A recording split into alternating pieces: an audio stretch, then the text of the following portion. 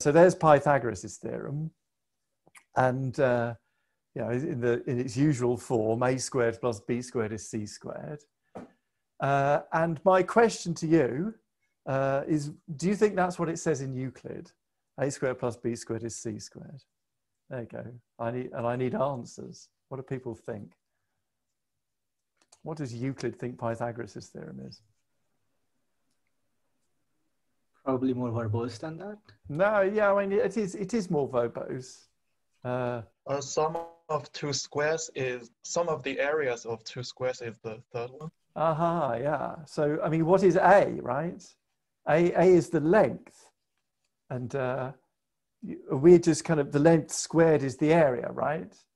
But actually, Euclid, there's no equation in Euclid. You're absolutely right. There's no A. There's no lengths at all. The sides are not labeled.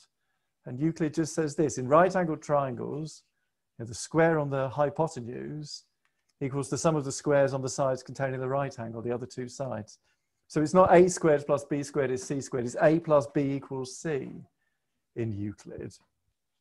So, you know, that's sort of funny because everyone says Pythagoras' theorem is a squared plus b squared is c squared. And now when you think about what, you know, what is this? If you think about what it says in right angle, it says the square on the hypotenuse equals the sum of the squares on the sides containing the right angle. But clearly this big green square is not actually literally equal to, you know, the union of that yellow square and that red square. So by equals, you know, what does he mean, right? What does Euclid mean by equal? Does anyone have a comment? What does Euclid mean? Because clearly one square is not equal to two squares. So what exactly is equal? I remember he proves it something along the lines of scissors conference. Yeah. He proves it by chopping up certain. He proves that essentially chops the squares up into pieces and rearranges the pieces to form the big square. You see, so he's not saying that abstractly two squares is equal to one square. He's saying something else, right? I mean, he means they've got the same what? With the scissors construction. Area? Yeah, he means they've got the same area. So what's Euclid's definition of area? That's the question. So it turns out that Euclid does not define area in book 1. And so he's claiming that one square has got the same area as two other squares, but he never defines area. Okay, he just chops up the squares and he chops up the small squares and makes the big square. That's essentially what he does. I mean, he never defines angle, and he uses it from the very first part of the book. He never defines angle, but he knows exactly what he means by angles being equal. And it's just the same with area. He never defines area, but he does say what he means by two areas being equal, which is kind of funny because you would imagine you would somehow define area first and then, you know. So this concept of equal, you see, like we imagine, what does it mean for two things to be equal? It sort of means they're literally exactly the same. But when you read the statement, right, he doesn't say the area of the square equals some other area. He literally says the square equals these two other squares. So equality is not quite what you might think it is here. So let's have a look at what Euclid says about equality, right? Because somehow he doesn't say anything about area, but he must say something about equality, and it might not be the kind of equality that we're expecting, okay? So for those of you that have read Euclid, you cultured people, I would recommend it actually, it's quite good. Before he starts on his proof, before he plows through these 47 propositions in Euclid book 1, he starts off by saying what the rules are, right? And he gives a lot of definitions, and then he writes down 5 postulates and 5 common notions. Okay, this is what's in Euclid book 1 before he starts on the proving. And let me, I'm going to pull out a couple of these things. Common notion 4 is that things which coincide with one another equal one another, right? This is using Euclid's notion of equal, where we've just seen that one square can equal 2 squares, right? Things which coincide with one another equal one another, okay? So in modern language, we might say that, right? If X is a thing, then X equals X, okay? So that's one of the axioms in Euclid's elements. And common notion 1, which is really good. I try. My father-in-law is my father-in-law did classics at Oxford, and so I've been grilling him with questions about the ancient Greek. My father-in-law is clearly not a mathematician because he couldn't tell the difference between common notion 4 and common notion 1. So common notion 1 says that things which equal the same thing also equal one another. So I reckon that says if X, Y, and Z are things, okay, and X and Y are 2 things which equal the same thing, Z. So if X equals Z and if Y equals Z, then we can conclude from that X equals Y. And you see, Euclid's been really clever here. Euclid has thought really, really carefully. Euclid is a good logician. Euclid has thought really, really carefully about exactly what is being used in his proof. That 1 square equals 2 other squares. And Parth has raised his hand. Is that intentional? Feel free, just yell. Yeah. So, could it be the case that in common notion 4, the word coincide is being used literally in that he chops up the 2 squares and then makes the 2 outlines coincide, and then he says they're equal. Yeah, and that could be the sense. He wants, maybe he can make them coincide by chopping them up. He took other common notions about, he says, one of the common notions, I think common notion 2, is that equals added to equals are equal. So there it's kind of clearly a case of if you've got 2 pieces, you've got one piece that equals another piece and another piece that equals another piece, you put them together, they're still equal. So he's thinking about things in a jigsaw kind of way. But I interpreted coincide as meaning X equals X. You might be right. I asked my father-in-law a lot of questions about equals. I didn't ask him anything about coincide. But anyway, so who knows? Maybe this is my own interpretation, right? I just read this book for the first time last year. So where is this going? We've got X equals X, and we've got if X equals Z and Y equals Z, then X equals Y. So what have we nearly got here? And what's somehow missing? And what is this beginning to look like? Equivalence relation. Yeah, isn't it just an equivalence relation? But unfortunately, Y equals Z is the wrong way around, right? It should say if X equals Z and Z equals Y, then X equals Y. So there's something funny going on, and we don't know, we're missing an axiom, right? But this is what I was grilling my father-in-law about. Euclid doesn't use equal as a predicate on unordered pairs, right? That's one of the postulates. All right angles are equal, right? So there's a massive set of right angles, and he's applying the predicate of being equal to that set, right? Euclid is, for us, when we talk about equality, we sort of say A equals B. So for Euclid, equality isn't a predicate on ordered pairs of elements. It's just a predicate on sets. Like he's got a set of stuff, and he says, everything in that set is equal. That's how he's thinking about this word he uses for equality, right? So that seems to be how Euclid is using this concept of equality. And sets are extensional objects. What does that mean? Sets are extensional objects. They satisfy the axiom of extensionality. That's a very fancy way of saying a fundamental fact about sets that you might well have been told. What is yeah, go on, sorry. They're determined by their elements. Yeah, that's right. If 2 sets are equal, they've obviously got the same elements. But if 2 sets have got the same elements, then they're not obviously equal, because at this point when you're building mathematics, you've just got things called sets and things called elements, and it's just an abstract binary relation. You just say this set is an element of this set. And so just abstractly, no set could be an element of any other set at all.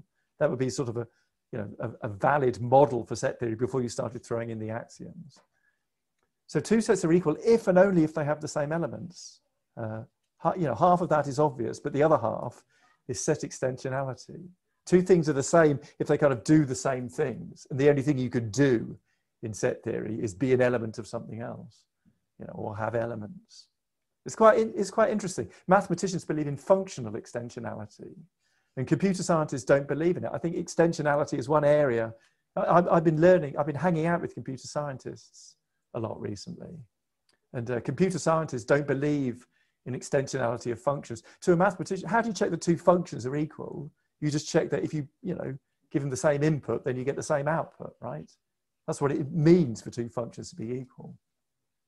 But to a computer scientist, like you talk to a computer scientist about the kind of sorting algorithms, and there's lots and lots of sorting algorithms, and you can analyze their runtime and see which one's better on a certain class of element. But to a mathematician, if you think about it, a sorting algorithm is just a function that gives you a bunch of things that might not be in order, and it returns the things in order, right? So all sorting functions are equal if you believe in extensionality of functions. So extensionality is a sort of a funny thing that not everyone believes in. But two sets are equal if and only if they're made from the same things, right? So there's two sets, the set X, the singleton set X union the singleton set Y. That's probably the definition of the set X, Y. And the singleton set Y union the singleton set X. Now those are equal. Union is a commutative operator. Those two sets are equal because one's got X then Y and the other one's got Y then X. But the way sets work is that you can't tell them apart if they've got the same elements, even if they were made in different ways. As long as they ended up with the same elements, they're equal. So that's how Euclid is using this word equal. He applies it to sets, like all the elements in the set X, Y are equal. You see, so it's not entirely clear whether he means X equals Y or Y equals X, right? This equality symbol came, after Euclid. So Euclid can't tell the difference between X equals Y and Y equals X because his syntactic, he's using this concept of equality in a different way. So he just says, all these things in this set are equal, right? That's what Euclid does. So there we go. Euclid applies this predicate of being equal to unordered pairs in common notions 1 and 4. And so here's our conclusion. So if X equals X, that's one of his axioms for equality. Another axiom, which is implicit in the very use of the word, equality is only used for unordered pairs, not ordered pairs. So X equals Y implies Y equals X, because Euclid just says those things are equal, right? He can't tell the difference between X equals Y and Y equals X. He doesn't use it in the middle of a pair of things like that. And then finally, so that allows us to switch Y equals Z around to Z equals Y. So X equals Z and Z equals Y implies X equals Y. So those are all there in Euclid. So we wrote down the axioms for an equivalence relation, but interestingly enough, the equivalence relation he was considering was something he was calling equality, which is a very, it's interesting to try and understand the difference between an equivalence relation and an equality. And that's really what the talk is about. So Euclid really, if you think about it, Euclid is talking about squares being equal. If you like, he has two shapes, right? One is the square on the hypotenuse, and one is the union of those two other squares on the other two sides. And he's putting an equivalence relation on the set of all shapes in the plane. And he's calling that equivalence relation being equal. Okay. But maybe a better way, now we have the notion of area, you see, so we could call it having the same area. But Euclid doesn't have a definition of area. He's doing cutting things with scissors and rearranging them. And what's nice is that he manages to prove the Pythagorean theorem without ever defining area. He proves that the two areas are equal because he has other common notions that says equals added to equals are equal and equals subtracted from equals are equal. So it's kind of a much earlier, I think proposition 37 is that triangles with the same base and the same height are equal. And you kind of ask, say, well, how do you think Euclid proved that? Is that obviously he's going to use the formula, right?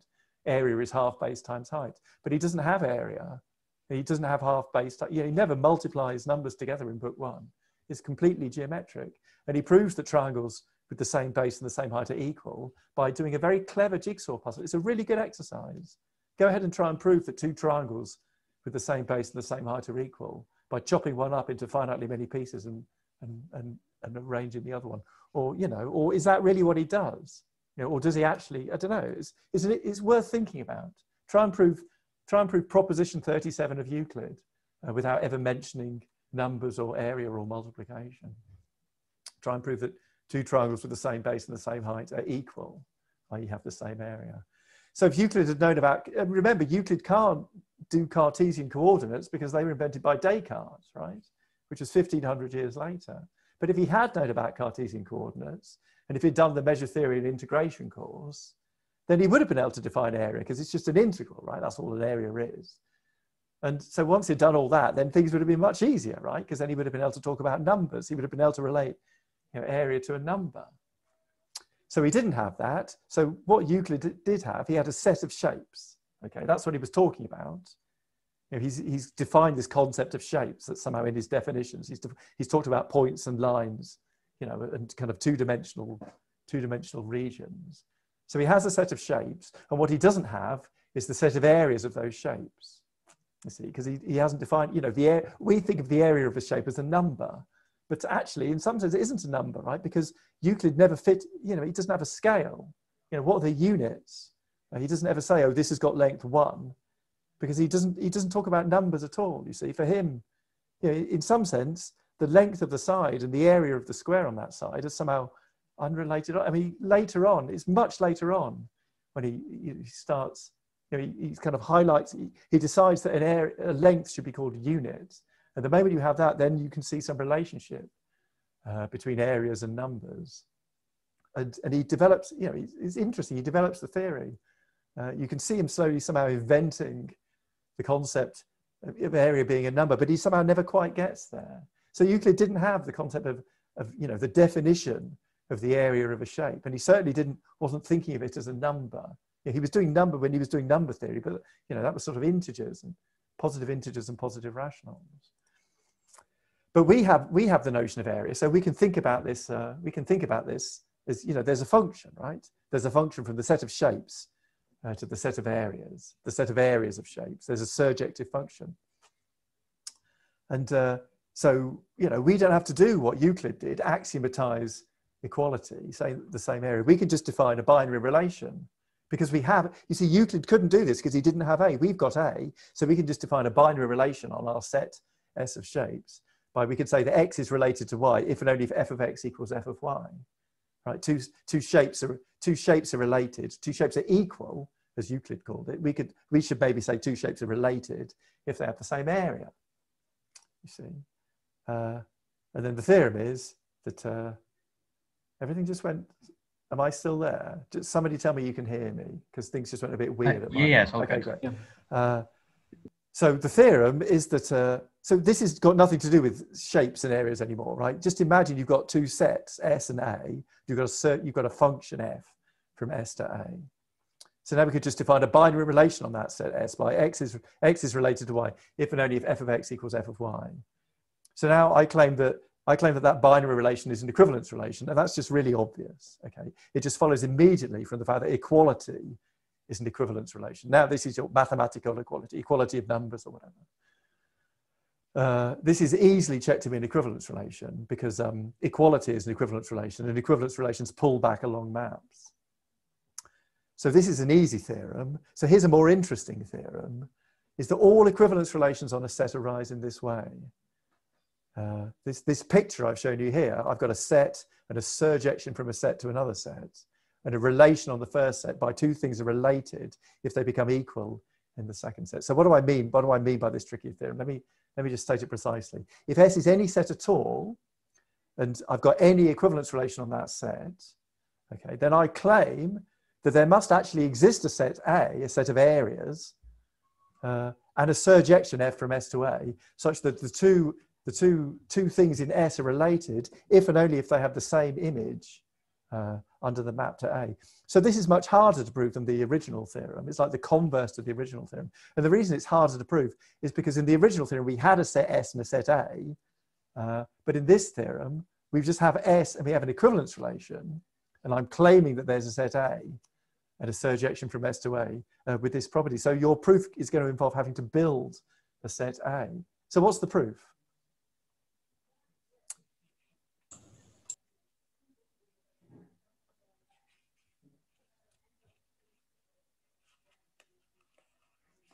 If no one can prove it, we're stuck here. That's the end of the talk. Can't we just take the set of equivalence classes? Very good. Thank you very much. Yes.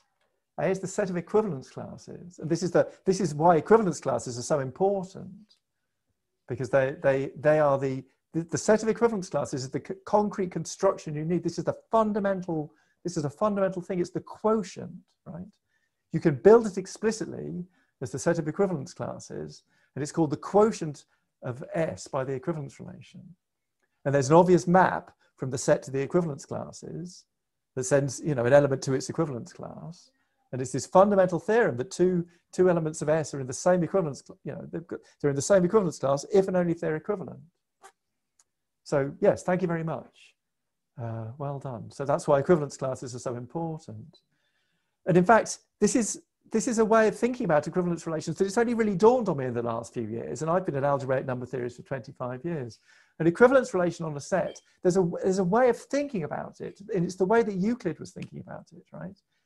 The idea is that the way you should think about equivalence relations is that two elements of a set are equivalent if they become equal when we only consider certain aspects of that element. If we consider certain features of the elements, for example, their size.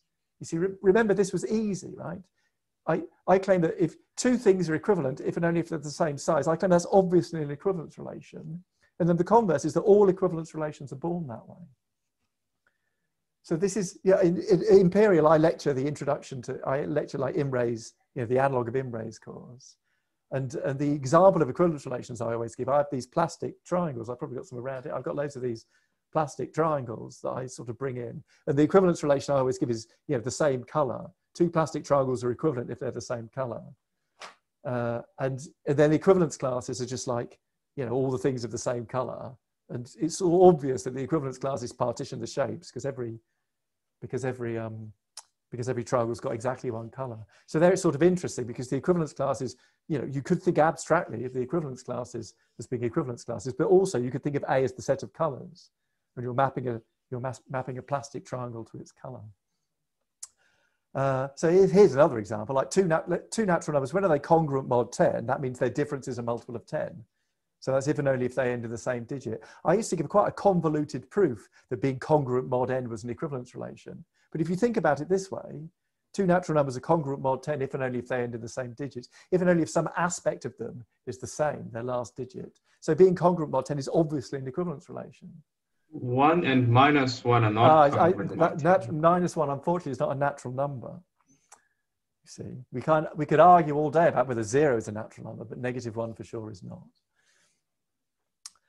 So as I say, I learned this way about thinking about things because I've been forced to think very carefully about equality and equivalence relations because I've been doing my mathematics in a computer proof checker called Lean. And it's actually changed the way I think about mathematics. It's made it much more precise.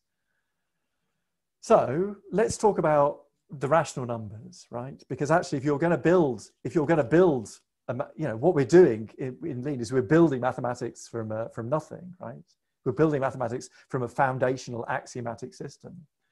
So let's say, we've got as far as building the integers and we haven't yet built the rationals yet. Because this actually happens, right? This is what happens. First of all, you build the naturals. I mean, in ZFC set theory, you build it using an axiom. In Lean's dependent type theory, you build it using the Peano axioms. And then you build the integers using the naturals. And now the question is, how do we make the rationals? We know what the rationals are. The point is we've just got to tell this computer what they are. We've got to define the rationals officially so that Lean knows what the rationals are. And a rational has a numerator and a denominator, right? And the denominator for sure is non-zero. So let's define the rationals to be, I don't know, pairs n comma d, right? So let's define it to be the set integers cross integers minus 0. Okay, the idea is that the pair n comma d, n and d integers and d non-zero, that's going to correspond to the rational number n over d. So of course this doesn't work, right? Why is that not a good definition of the rationals?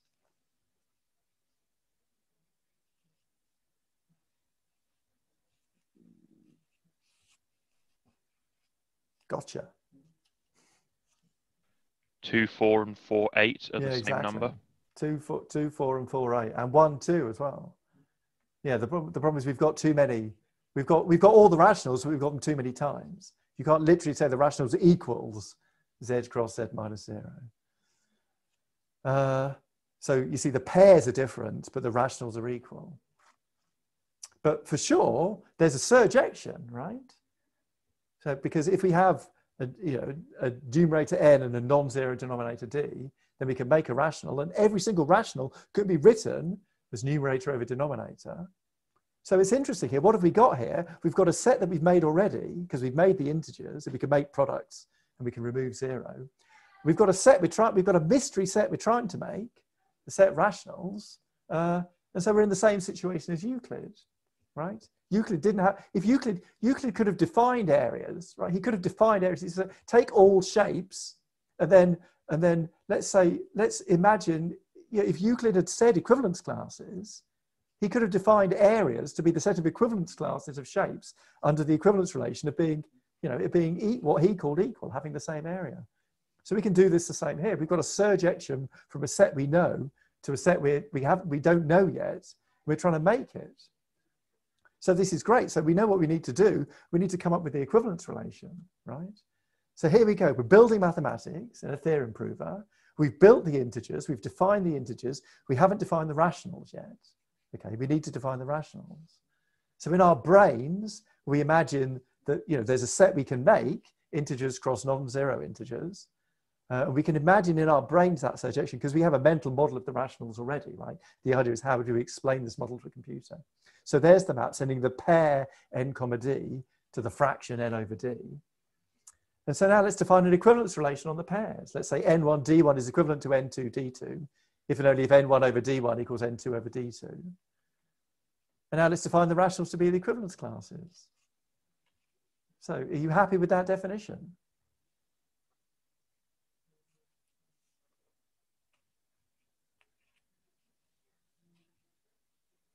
There's a subtle issue with that definition that someone has to tell me. It quotes itself. Yeah, exactly. It says n1 over d1 is n2 over d2, and that's equality of rationals, right? So we're kind of pretending that n1 over d1 makes sense when we're defining the equivalence relation. Fortunately, we can get around it. So yeah, the definition of the equivalence relation assumes we know what the rationals are already, so we can't define the rationals to be the equivalence classes. However, we can restate that equality, right? n1 over d1 equals n2 over d2. That's equivalent to n1 times d2 is n2 times d1 by clearing denominators. d1 and d2 are non-zero, remember. And that only needs multiplication on the integers. So this is good. We can have z cross z minus 0. We can put an equivalence relation on it using this property here. n1 d1 is related to n2 d2 if and only if n1 d2 is n2 d1. We can then do a bit of algebra in the integers to prove that it's an equivalence relation. And then we can define the rationals to be the equivalence classes. And that's, that's the way that this thing is done in mathematics. So, that's sort of interesting. I got into Lean in 2017 and it didn't even have the complex numbers at that time, but it did have the real numbers. So my first contribution to Lean's maths library was defining the complex numbers to be the set of ordered pairs of real numbers. That was my first contribution. Okay, so now I want to talk about Grothendieck. So Grothendieck revolutionized algebraic geometry in the 1960s by inventing or discovering, depending on your point of view, schemes. And I'm not going to, this isn't going to become a graduate algebraic geometry class. So this was in the 1960s, but he made crucial use of some modern theory of commutative algebra, which had been developed in the 1930s and 40s by people like Emil Artin and Emmy Noether. But one of the things he needed was a generalization of this way we built the rationals from the integers. We built the rationals from the integers by saying any integer can be a numerator and any non-zero integer can be a denominator. But Grothendieck was doing something rather more delicate, where he wasn't happy with the idea that anything could be a denominator. He wanted to be more careful and just kind of only allow some things to be denominators. And it turns out that this abstract idea, so we're going to do a bit of ring theory, but the idea is that modern ring theory was developed around 90 years ago by these people. Emmy Noether deserves more press. She paved the way for Grothendieck. So a ring, I don't really want to go into, if you're a first year, you might not have seen rings, I don't know, but a ring just has a 0 and a 1, and you can add stuff and you can subtract stuff and you can multiply stuff. And there's no mention of division. So add, subtraction, and multiply. And then there's axioms, things like addition is associative and multiplication is associative. I'm not going to go into all the axioms. Here's some examples. Here's some examples of rings there. So the last few, Q, R, and C, they're things called fields, and you might have seen fields if you've done vector spaces. Fields you can divide by anything non-zero. But the rings like Z, the ring of integers, you can't do division, right? 2 is an integer, 3 is an integer, but 2 over 3 is not an integer. Even though 3 is non-zero, you can't divide by it. But that's okay, because rings don't have division. Okay, as long as you can do addition, subtraction, and multiplication, you're fine. And what Grothendieck realized, where he wanted a principled way to allow certain divisions. So here's an example of something that Grothendieck needed to do, but fortunately, Artin and Noether had done it for him. We're going to start with the integers, and now we've got some number like 37, and we do want to allow division by 37, but we don't want to allow division by everything. Okay, we want to take sort of the smallest possible subset of the rationals, which contains all the integers, and given any number in there, we can divide that number by 37 and it still stays in our set. So here you go, here's the question then. So that's what the notation is, Z1 over 37. And the idea is that that's going to be a ring, so it's going to be closed under addition, subtraction, and multiplication, and it has to contain 1 over 37. Okay.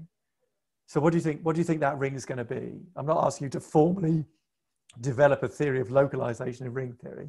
I'm just saying, what's the smallest ring? What's the smallest subset of the rationals that contains the integers and the number 1 over 37 and is closed under addition, subtraction, and multiplication? So which rationals are in it? Sorry, go on. All the denominators are a power of 37. Yeah, very good.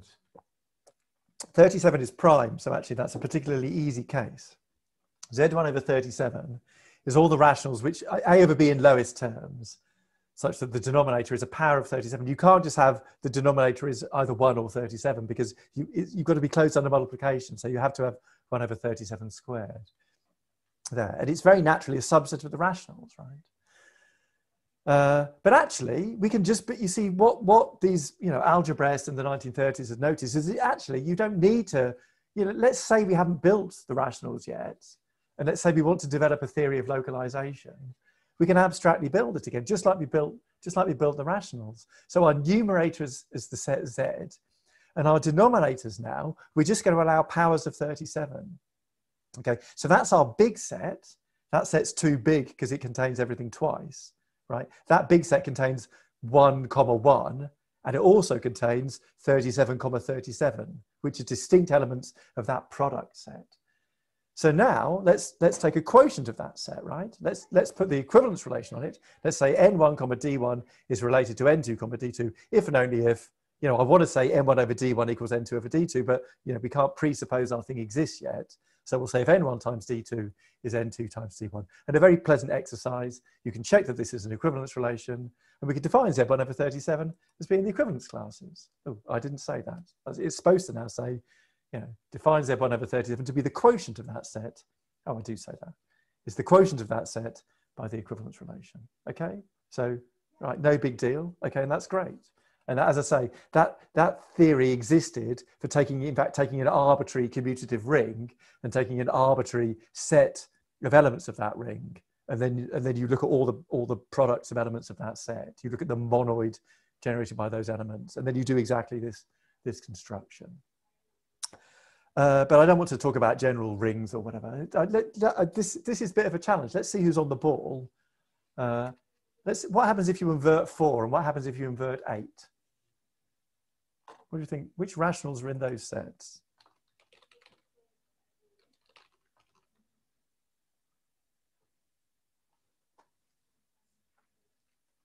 Yeah, when a rational in lowest terms, when is it in Z1 over 4 and when is it in Z1 over 8?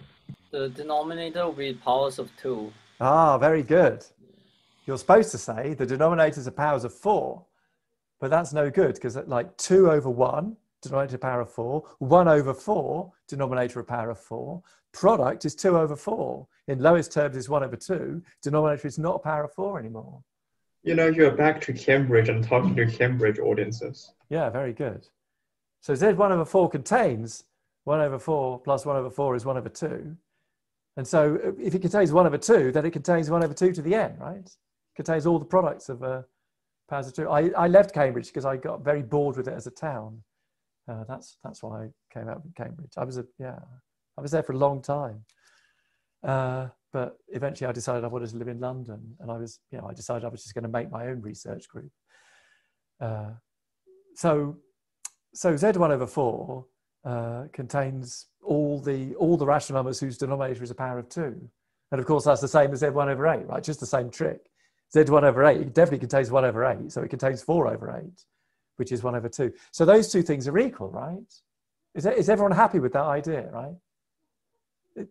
Is anybody not happy with the idea that all of those rings are equal? Because they're all subsets of the rationals, right? And two subsets of the rationals are equal if and only if they have the same elements. And these, I'm not tricking you. Those subsets of the rationals have definitely all got the same elements, right? Okay, if they're regarded as subsets of the rationals. But actually, what if you're doing the theory of localization in Lean and you haven't got the rationals kicking? You haven't made the rationals yet, right? You don't need the rationals to make the theory of localization. I showed you how to do it with equivalence relations. So what if actually Z1 over 4 is defined to be the equivalence classes in that set there, and Z1 over 8 is defined to be the equivalence classes in there? We put that equivalence relation on that basically means that the pairs are equivalent if their fractions are the same. There, if Z1 over 4 is the equivalence classes in that set, and Z1 over 8 is the equivalence classes in that set, right? And that's how this thing is defined in full generality. Then let's look at those sets, right? That's what half is. If 2 over 4 equals 8 over 16 equals 32 over 64, right? All the fractions are equal, so all the pairs are equivalent, and that's the set of equivalence classes that make up a half. So in Z1 over 4, a half is some random infinite collection of pairs of integers. And in Z1 over 8, a half is a kind of a related, but not exactly the same set of pairs of integers. Okay, so they haven't got the same half, right? So if you think of them abstractly as quotients, then they're not equal anymore, because the claim is that they both contain the same a half, but they don't contain the same a half.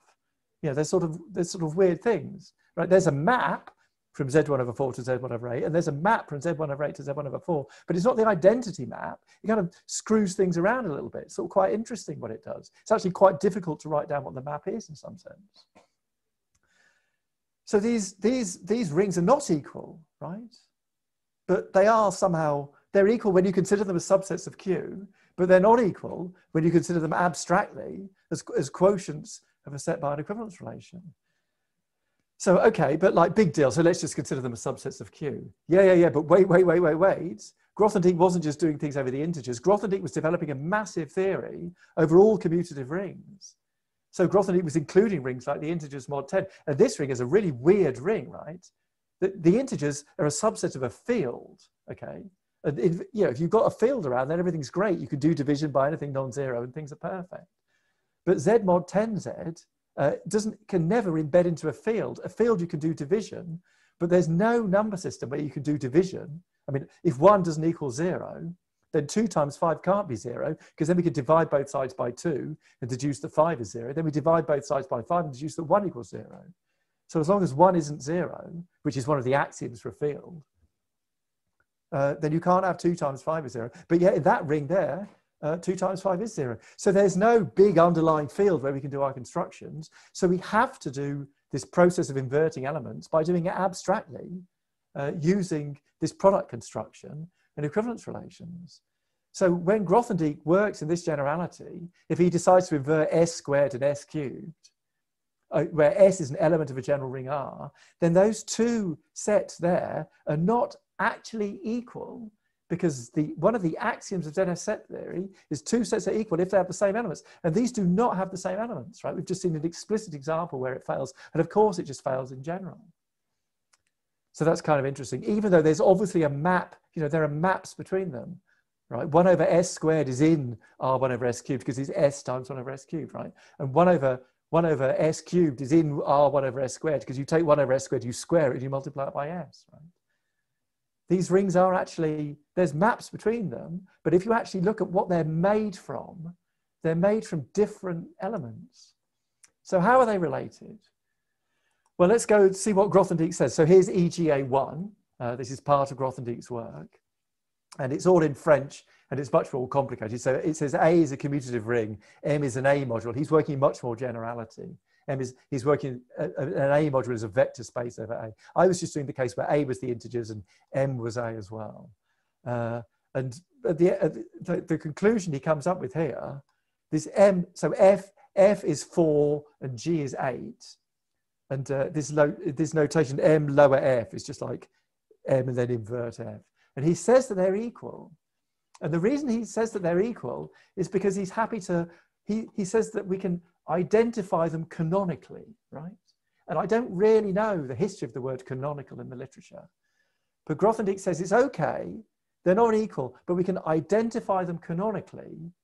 And then he uses this symbol, equality, you see, this is not ZFC set theory equality, right? This is something different. It's a different kind of equality. Just like Euclid's equality was not equals in the sense of they're the same subset of R squared. Grothendieck's equality is not normal equality either. He says they're canonically identified. And he uses the notation equals to mean canonically identified. And then, of course, because he was a genius, and people really liked this idea, because they could see that in examples where they worked out, like Z1 over 4 and Z1 over 8, they really were equal as long as you believed that they were subsets of the rationals. So even when they weren't, you could kind of see it was a good idea. But unfortunately, in Lean, and indeed in mathematics, right, a fundamental property of equality is if you have any statement at all that you can make about stuff, you can make about numbers, say whatever. Let's say C of X is a statement about the number X, right? A true-false statement. And let's say we've got two numbers A and B and A equals B. Then I claim that if C of A is true, then C of B is true, right? That's called the substitution property for equality. And more generally, if C of X is just a set that you can associate to X, and if A equals B, then C of A equals C of B. And you use this all the time when you're doing mathematics. You substitute in, right? Whenever you substitute in, you're using the fact that if A equals B, then anything you can do to A, you can do to B, and you'll get the same thing, right? So here we can kind of see that they're not equal, because here's a statement, 2 over 4 is an element of a half, right? That's a statement about a half in Z1 over 4, and 2 over 4 is not in a half in Z1 over 8. So these are two statements you can make about Z1 over 4 and Z1 over 8, right? Here's a statement about things. Let's say this thing contains a half, and that half thing contains 2,4. Okay, that statement is true for Z1 over 4. It's false for Z1 over 8, and therefore Z1 over 4 and Z1 over 8 can't be equal because you can't sub in. Right? Could they not be equal? Could they not be of different types? Because you've said that two things have to be the same type in order to be equal. Right, but unfortunately they're both sets. Yeah, sorry, I have a more fundamental question here. Like, when you say 2, 4 belong to half, yeah, actually mean like is half a set or is it? Yeah, it is, because it's an equivalence. I've defined Z1 over 4. If you define it the way Grothendieck defines it, then it's an element of the quotient, so it's an equivalence class. So half is a class, and then it's an equivalence class, and it contains 2,4. Yeah, and half is also a class in Z1 over 8, and it doesn't contain 2,4 because 4 isn't even valid, right? A half is a subset of the following set. It's the product of the integers and the powers of 4. So 2,4 is it's back here, right? I explicitly wrote them down. There we go. You see that half, right? Ah, okay. Fine. That half is an equivalence class. Okay. And the other half is a different equivalence class. It's a subset of a different set. Does that not just mean that your type system is not sufficiently specific? if all sets are of the same type? Surely Z1/4 and Z1/8 should be different types, because you can't add something from one to the other. I mean, if you think of them as subsets, yeah, I don't know. It's sort of, I mean, if I shouldn't have written type theory. Let's talk about this in terms of ZFC set theory. You agree that they're both sets, right? Oh, So I'm just a computer scientist nitpicking over the definition of type. Okay, great. So I'm talking to mathematicians, and mathematicians don't even know what a type is. So I should have said, let me change this. Hang on. Is a property of elements, of sets X. I'm fixing it there. And if A equals B are two sets, there we go.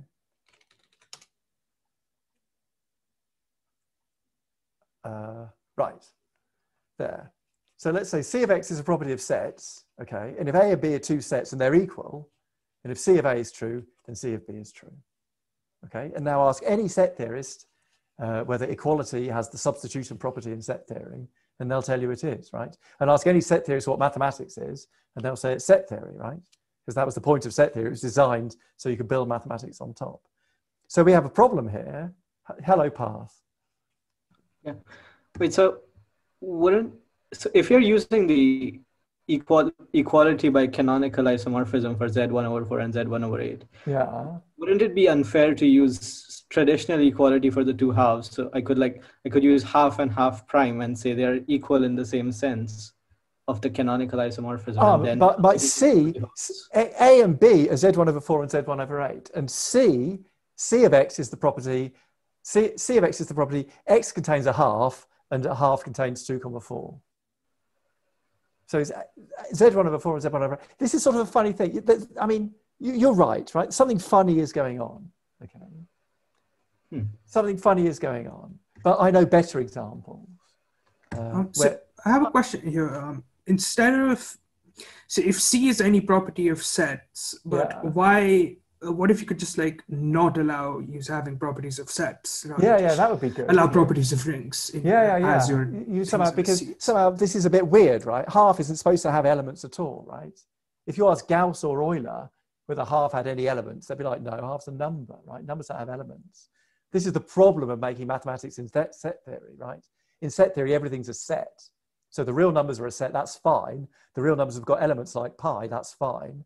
Pi is a set, that's not really fine.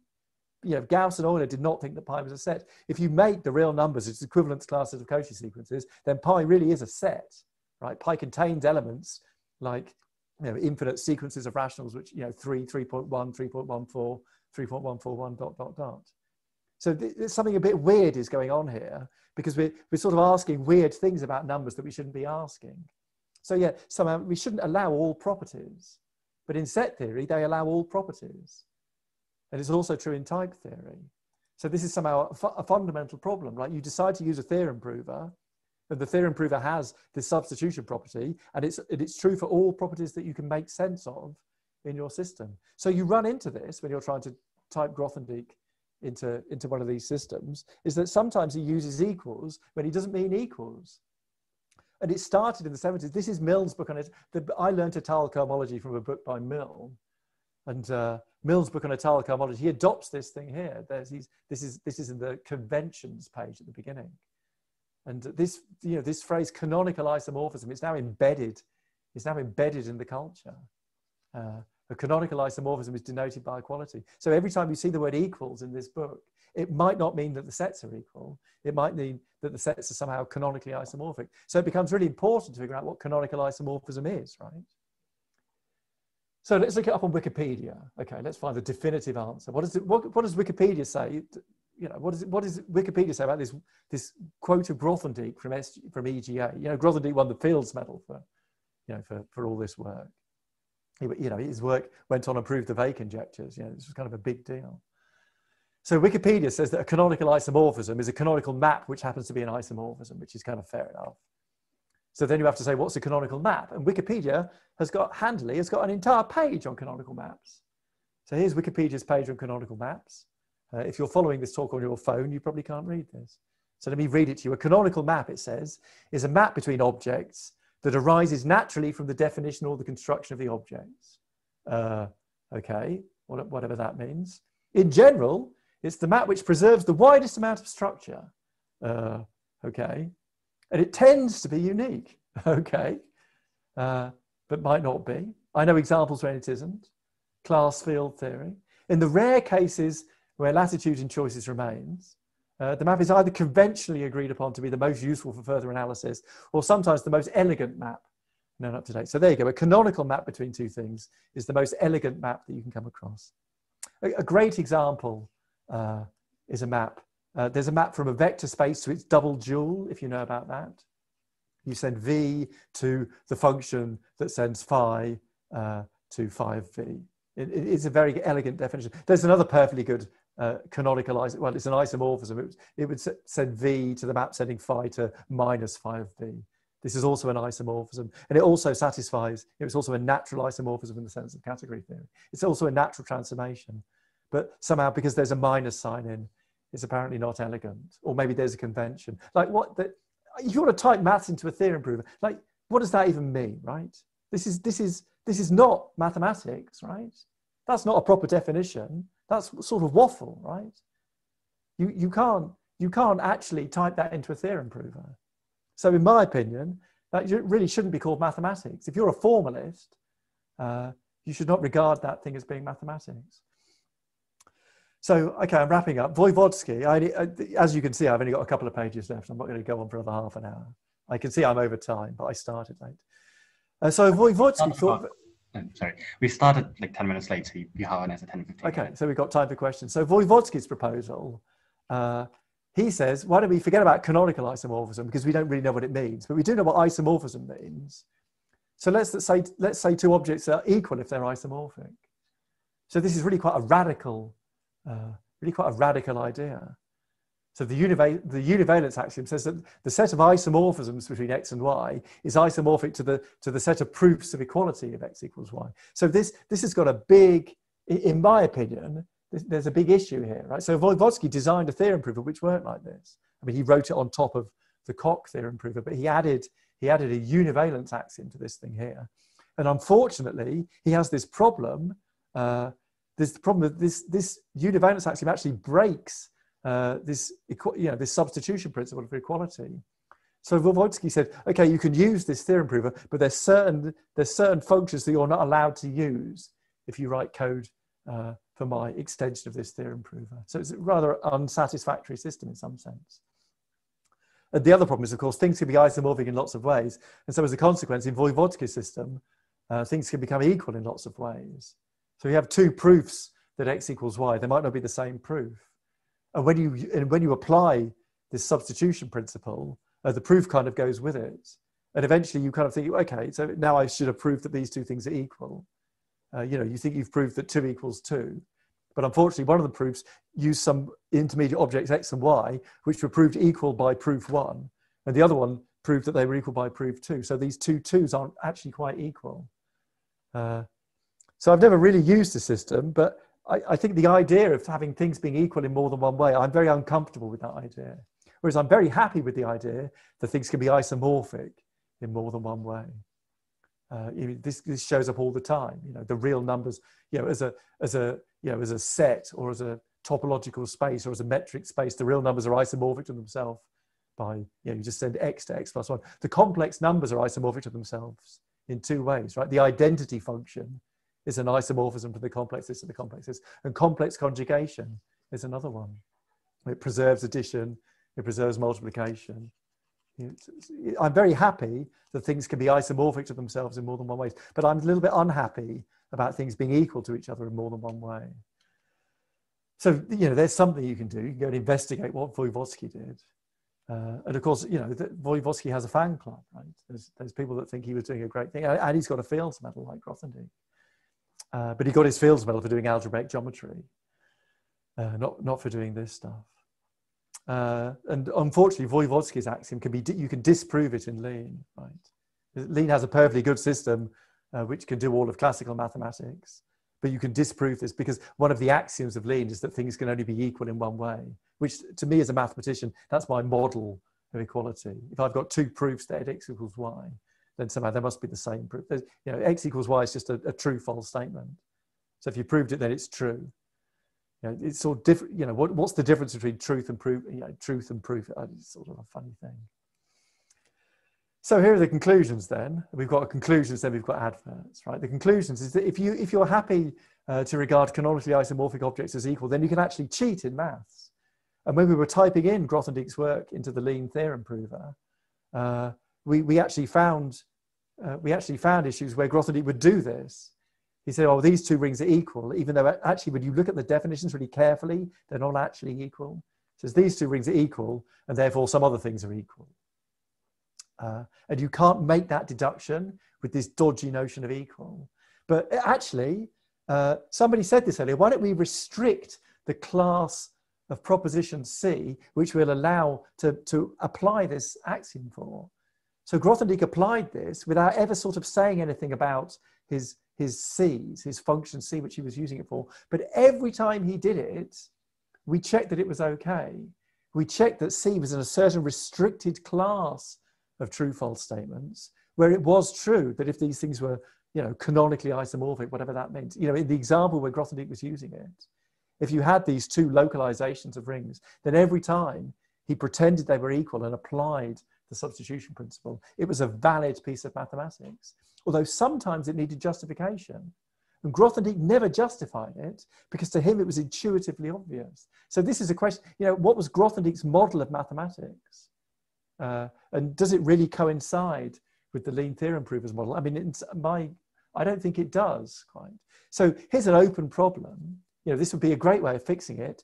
That rubbish page on Wikipedia, actually tell me what canonically isomorphic means, right? Tell me what Grothendieck is actually talking about by giving me a definition of canonically isomorphic, which is actually mathematics. You know, it has a formal definition. And if you could do that, then that's great, because then I can type it into Lead, and then I can make a tactic which applies this, you know, this modified substitution principle. And then I'll be able to formalize Grothendieck much more easily. Because that's one of the things I'm doing at the minute. You know, I'm typing in work of Grothendieck. You know, the idea is we want to get you know, artificial intelligence to start being as good at algebraic geometry as Grothendieck. But the first thing you've got to do is train it. So you have to train it on you know, you have to train it on Grothendieck. And we're now beginning to learn. You know, we've developed tactics which will do this kind of thing. But you know, but we're always kind of skirting around the question of what it means for two things. It's like pornography. Like, it's difficult to define, but you know it when you see it, right? So we know that these rings are supposed to be canonically isomorphic, and so that's exactly, you know, we have specific tactics that, you know, that work in this canonical isomorphism sense. And I'll tell you something: if your lecturers ever use it, if your lecturers ever write down a map and say that this map is canonical, you should absolutely challenge them, because I claim that there are some cases when lecturers use this word where it doesn't actually make sense. And so I'll finish with an ad. So if you like thinking about mathematics in this very precise way, and you know, you like the idea that mathematics is a game, and you know, things have rather beautiful and concise definitions, and you can build everything up from that, then you might actually really like doing mathematics in Lean. I started it in 2017, and it's completely changed my life. I used to play a lot of Zelda, you know, in my spare time, and now I do Lean in my spare time, and it turns out I'm actually being more productive because it's part of my research. So, you know, Lean, sort of the first time I learned Lean by doing a bunch of undergraduate problem sheets, by doing basically, you know, by formalizing the problem sheets in my introduction to proof course. So like, take in-raised numbers and set scores. Xing has done this already. Xing Tak Lam. He formalized a bunch of the questions and the numbers and set scores. You take the question, you turn it into a computer puzzle game, and then you solve that level. And, you know, it's kind of cool. And on the way, you might assume that 1 is not equal to 2. And he's like, well, you know, can you supply a proof of that, please? And you have to know what you're doing, right? How do you prove that from first principles? 1's not equal to 2. I mean, there's a one-line proof in Lean that uses a tactic. But actually, go and think about it. Think about the real numbers 1 and 2. Think about the definition of real numbers as equivalence classes of Cauchy sequences, and prove, you know, and then think about what 1 means, and then prove to me that 1 is not equal to 2. This is somehow a much more complicated question than you realize, really. So why should you do Lean? There are 4 undergraduates in Imperial that are going to get a publication. You know, I formalize schemes with a bunch of first years, and they're going to have a publication by the time they graduate. and that's kind of cool. And do you know what? There's still some undergraduate maths left. I personally have been working, I've been doing work of Scholze recently. Peter Scholze, challenged my community, challenged the lean community to formalize one of his theorems for lots of reasons. He wrote a blog, you can read on my blog post why he did it. So I'm kind of working with, I'm doing serious research level mathematics in this system now. It's now sufficiently mature. But you know what? There's still some undergraduate maths we didn't do. And if you're interested in getting a publication of your own, maybe you want to just pick some of this stuff off. So I'm teaching a course for mathematician lean beginners. It's a course for PhD students, but actually we run it on the Discord, so anyone can come really, as long as they've got an invite to my Discord. It's on Thursdays. You've missed what first lecture was yesterday. We started at about 4:15. I start at 4 o'clock using Teams, and I switch to Discord. But if you want to come along, I'll post an invite in the chat, and I'll show you what we missed. But if you think of this as a computer game, the Discord might be the place for you. But if you actually want to, consider doing some undergraduate research, then there's the Lean Zulip chat. Peter Scholze hangs out there, Fields medalists hang out there, undergraduates hang out there, but everyone treats each other with respect. Everyone uses real names, and it's a research environment. It's an amazing place. Say we have world expert, we have the guy that wrote Lean hangs out there, and we have Fields medalists hanging out there. 2 Fields medalists have got logins there. So that's it really. That's it for the talk. I am now going to post some links in the chat if anyone's interested. But there's 73. I haven't been looking at the chat at all. I will look at the chat now, but that's the end of the talk. Thank you very much. If anyone's got any questions, I'm happy to have them. Yeah, no problem. Yeah, thanks a lot for a really interesting talk.